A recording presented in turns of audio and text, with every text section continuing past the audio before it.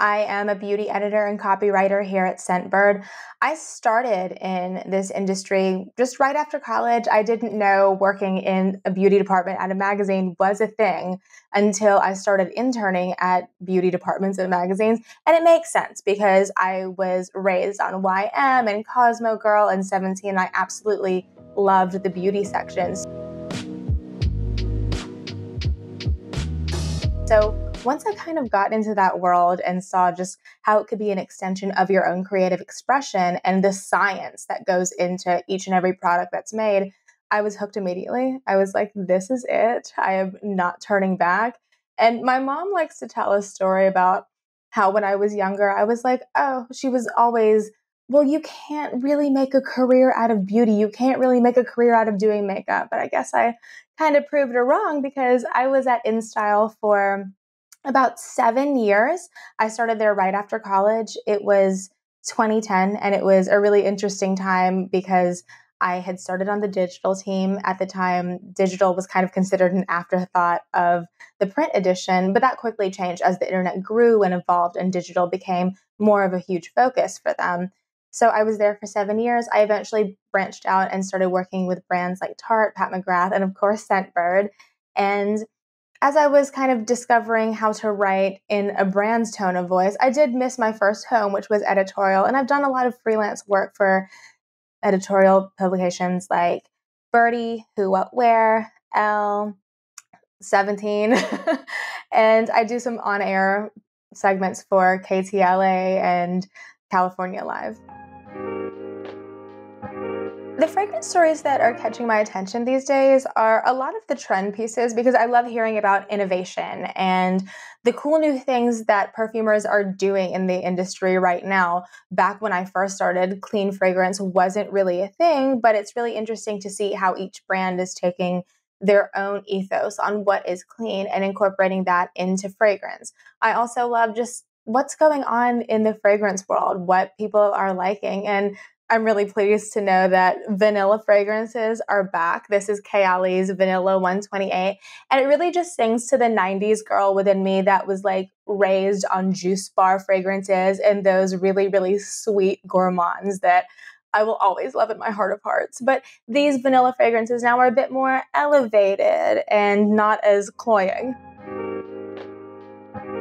Some of the stories that are top of mind for me at Scentbird are just kind of discovering these new niche perfume houses that I didn't know about before. The world of fragrance is constantly expanding, kind of like the universe. And I always love hearing the stories behind these really niche fragrance houses that are kind of poised to be the next big thing. I'm always interested in what's new on the market and what people are interested in. And I kind of like to, I mean, maybe it's the editor in me, but I kind of like to forecast and get ahead of the trends and figure out, hey, this fragrance house has a really interesting story and they're doing something different that other fragrance houses aren't doing. And on Scentbird, we have, like 600 fragrances and counting. And a lot of the brands that we're currently signing are these really luxury niche houses that I didn't know about before. And I'm completely in love with them now. So some fragrance trends that I've been seeing in 2023 are, again, vanilla fragrances. They're back, baby. They're back and they're better than ever. Instead of the overly sweet notes that we were used to back in the 90s and 2000s when I grew up, you're getting more of a sensual twist. You're getting more of a luxurious twist. You're getting vanilla mixed with patchouli and deeper notes to really give it that depth because, vanilla's grown and evolved. So we have as well. One fragrance pop culture moment that caught my attention is just how Perfumes de Marly Delina just kind of exploded on TikTok. It's a beautiful scent. I love florals, so of course I would align with this lush floral blend, but I just love seeing people who didn't really know about the fragrance house or were discovering fragrance for the first time, really just like establishing Delina as that scent that girl wears. I think the same thing can be said about Baccarat Rouge 540.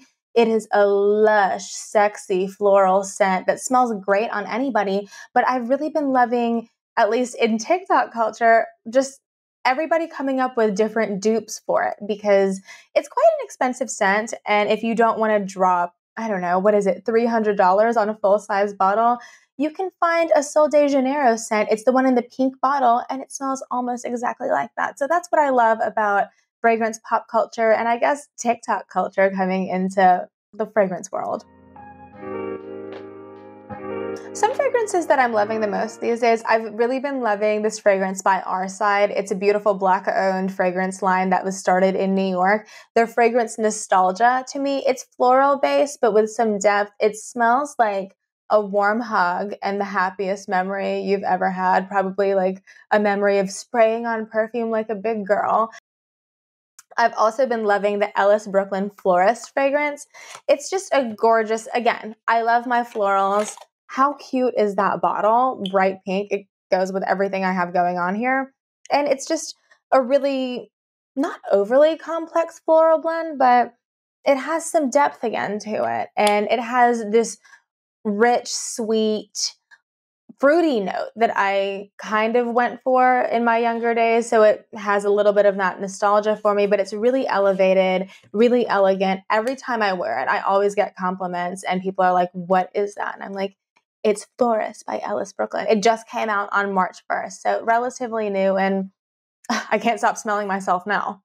Another fragrance that I'm really loving it's been discontinued. I can't believe I'm showing this to you. Maybe don't be like me and use like really ripe perfume, but YSL Baby Doll. This was the holy grail that first turned me on to fragrance in the first place. I remember spending 3 hours in Sephora in like the year 2000 or whenever this dropped. You can do the historical stuff, but whenever this came out, I just remember spending hours in Sephora smelling this beautiful, beautiful gem of a perfume.